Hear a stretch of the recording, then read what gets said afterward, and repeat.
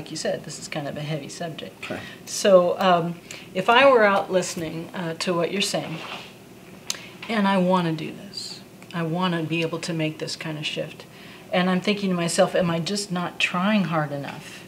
Is this a matter of willpower? Do I just need to try harder? What would someone feeling that way, what would they be missing? Are they missing something? Well, you're assuming that they are missing something, and it could be. When people start putting a lot of pressure on themselves, and they're dealing with being emotionally exhausted, depleted, frustrated, angry, there's a lot of times they can become super critical, blaming others for what's happening, and also blaming themselves and getting very hard on themselves. That's just another form of rage and anger that's self-abusive and negative against ourselves. That's not the kind of constructive responsibility we're talking about. Do I know people do it? I've done it. We've all done it. But it doesn't help.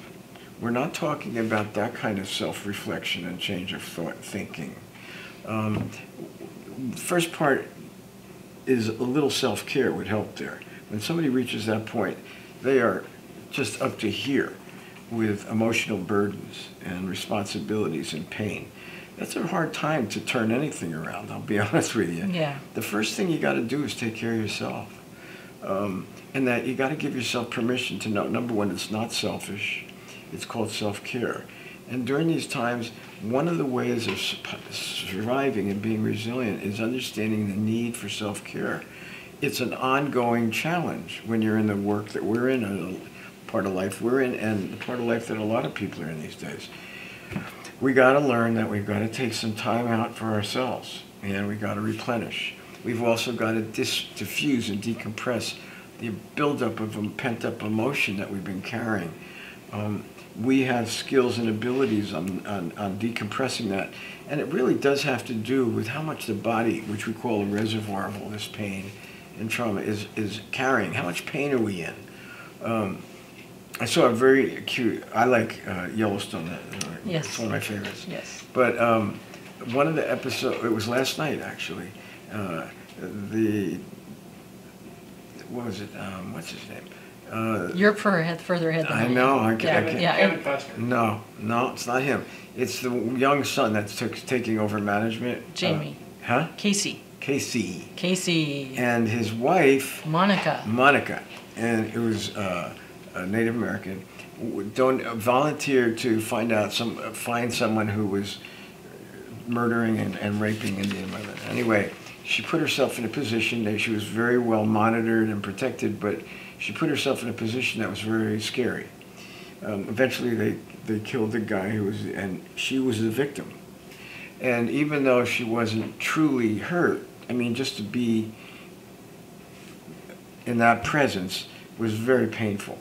And she did a good job, and the commissioner, the Indian commissioner, was very happy and grateful for her. But I remember afterwards she was talking to her husband, and she awakened a couple of days, and she said, "My body hurts so much. I am in so much pain." And she had all these things that she wanted to do: be a good mother. She wanted to go to parent-child meetings, whatever. And Casey looked at her and he said, and he's a guy who's been involved in lots of bad stuff and painful stuff. Mm-hmm. And he says, "Yeah, I know what that feels like. I know when you've been in painful situations. I hurt like that plenty of times."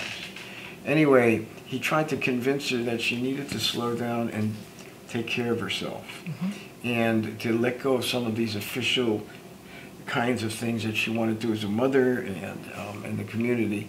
And since she was in so much pain, the first thing she needed to do was slow down and rest, because she'd been through a trauma. And he was right. That we would have said the next part of it after that is to find somebody to help her decompress the trauma and the emotional energy and emotion and psychology, and to help her with trauma recovery. She was traumatized. Her body was carrying the pain of that. I hear that. Yeah. So what people need to do, first of all, is, number one, not to be hard on themselves, but the other thing is to take responsibility without being hard on themselves and critical for what their body's telling them and the pain that they're in. And take care of that first. That's self-care. Then you'll be able to take care of others better. Okay.